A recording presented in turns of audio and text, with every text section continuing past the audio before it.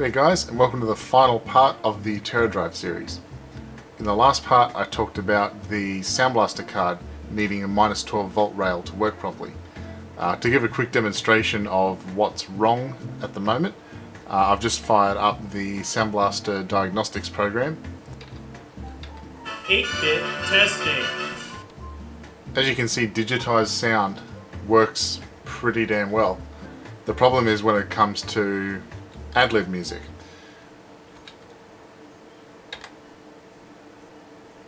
It sounds like it's not working. It sort of is, but it's not being amplified properly. If I put the camera up to the speaker and play that again,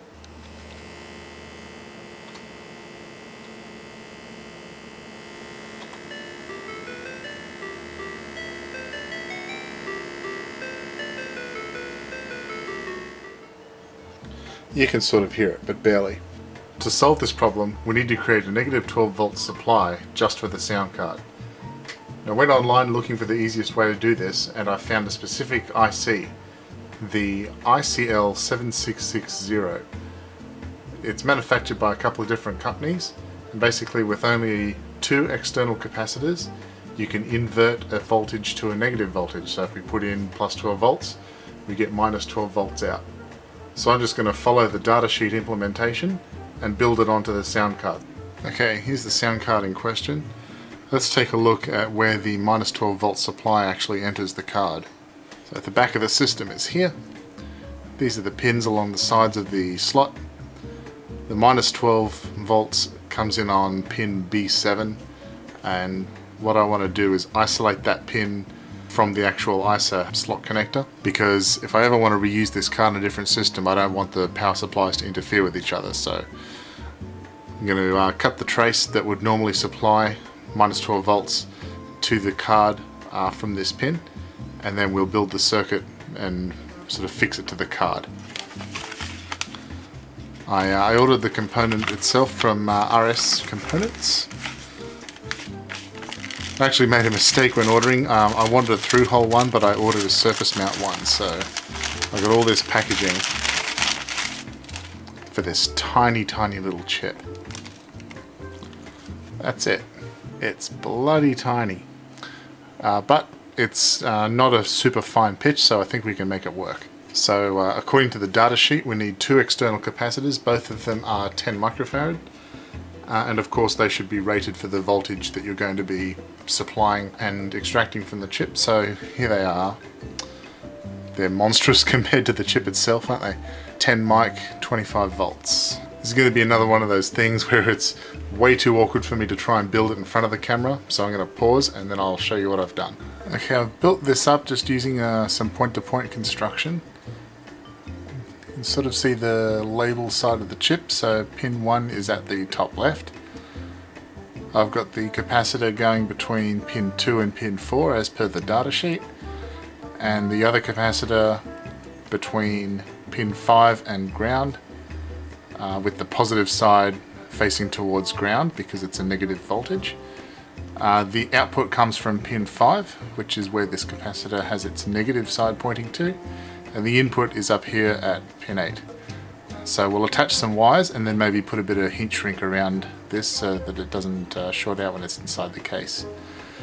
This floating leg here is connected to ground, I believe. Yes, that's connected to ground, which is pin 3.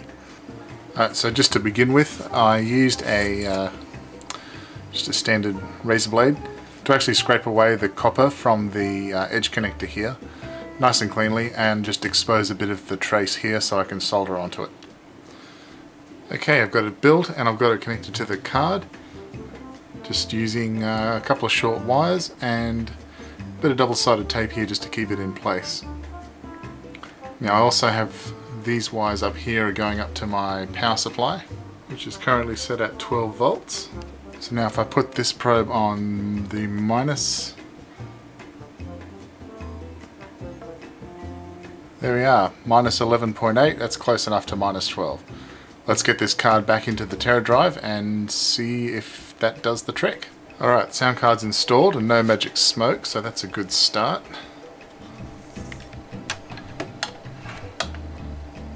Let's just double check our work.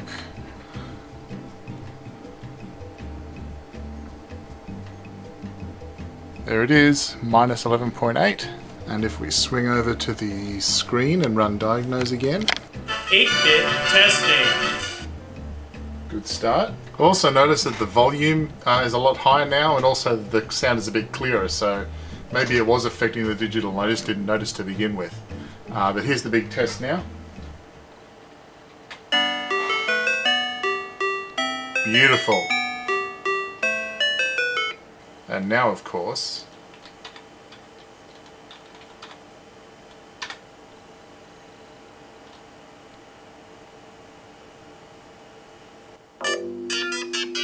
oh yes, perfect, awesome. In fact, that's a bit loud.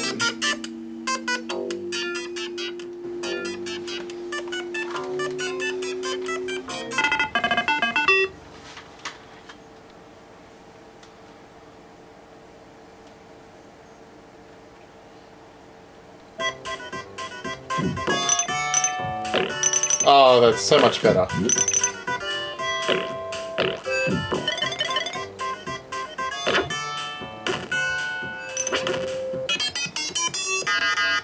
Alrighty, for the last part of this, I want to combine the audio out from the Sound Blaster and the audio out from the system into one output so it can be connected to my retro gaming setup in the living room. Without the schematics, I wasn't able to work out how to combine everything so that I could have the Sound Blaster sound coming from the system's little internal speaker, as well as both the system and the sound card's audio coming out of the line out jacks at the same time. Without the schematics, it would have been nearly impossible to work it out. It's a multi-layer board as well. I did try to sort of buzz it out with the multimeter, just didn't come to pass. So what I'm going to do is just break into the circuit here on these two caps here, which are the output filter caps. I'm just going to get in series with those with a couple of resistors and build a simple audio mixer to mix the line level audio out from the Teradrive with the line level audio out from the sound card, so at least I can get both of their output mixed out of the RCA jacks on the back.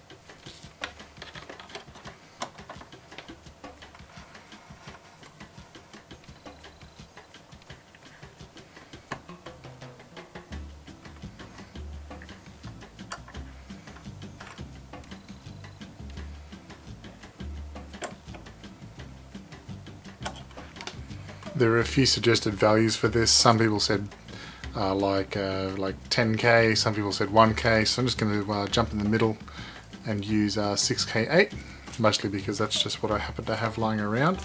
And it's going to go something like this. The existing solder pads are there like that, and at the moment there's a capacitor sticking up like that. I'll solder one of the resistors like this so that the other one can solder on here and solder on there, and then this will go off to the sound card.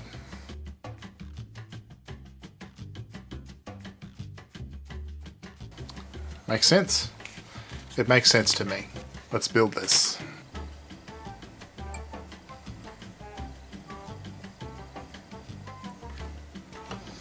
Fantastic, and the second one.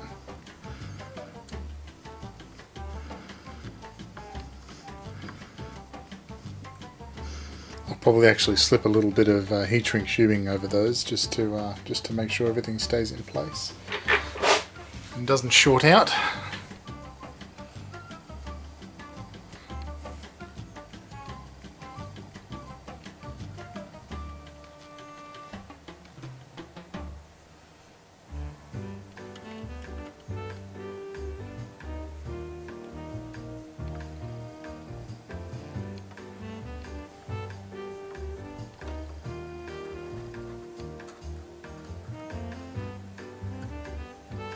We've got this lead here. One end of it has a headphone jack and the other end has wires. They'll connect to the other end of these resistors. I'll put some heat shrink over it and then the project should be complete.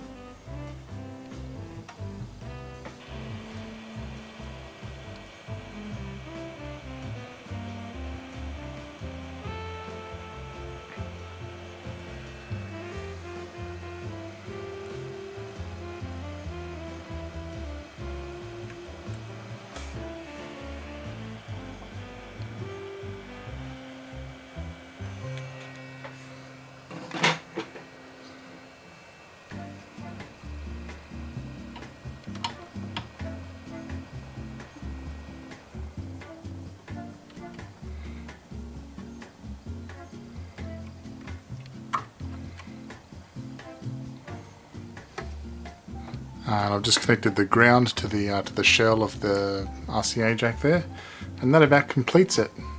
So let's plug it all back together and give it a test.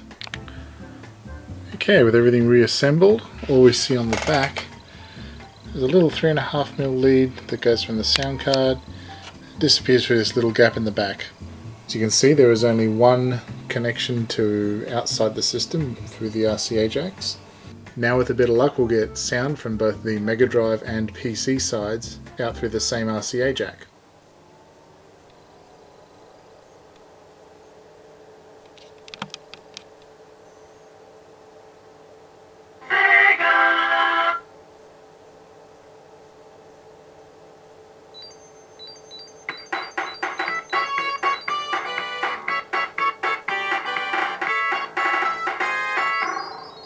Well, that's the Sega side.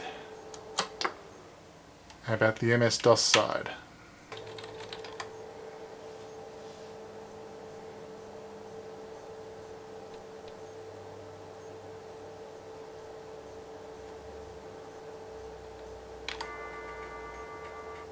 Yep, there's music.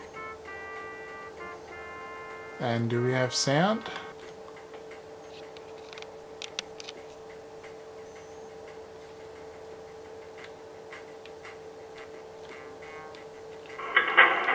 Yes, we do.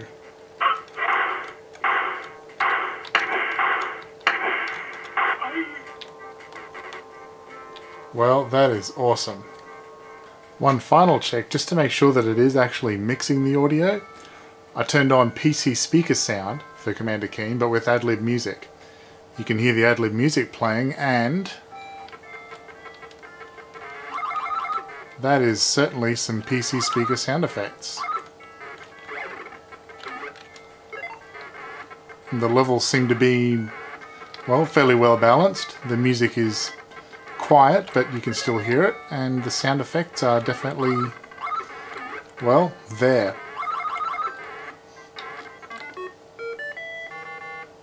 And that about wraps up the Teradrive mini-series. Thank you very much for watching it, and I hope you've enjoyed it, found it interesting. I've certainly enjoyed making it. This Teradrive will be going into my console Mega setup. I do have to build a new switch box for my console Mega setup because I've run out of ports in the one that I built back in episode whichever it was. So that'll be a video or 2 or 3 maybe. And I also want to do something special because in the last month or so I actually reached 1,000 subscribers, which is really exciting.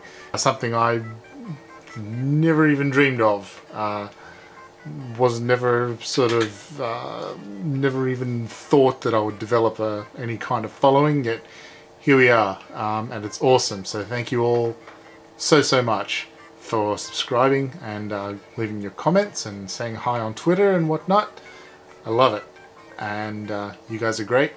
So thank you very much for watching, and keep an eye out for the 1000 subscriber thingamy-bob.